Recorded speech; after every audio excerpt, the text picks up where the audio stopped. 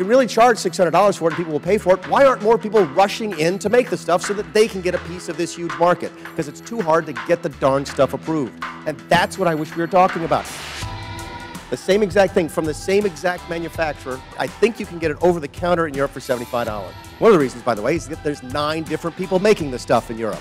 One of the reasons they can charge $300 or $600 is because it's too hard to get new products approved in this country. An EpiPen competitor would be even more difficult because it's both a drug and a delivery device. By the way, the stuff doesn't cost anything. It costs between like 10 cents and 95 cents a vial. It's really easy to make the stuff and really easy to get the stuff. But for some reason in this country, there's really only one provider.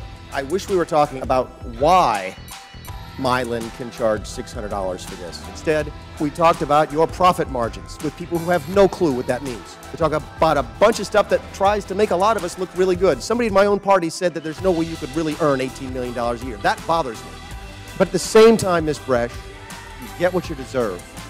Not because you're a bad person, not because you're charging too much or too little for a drug. Nobody in here has any clue.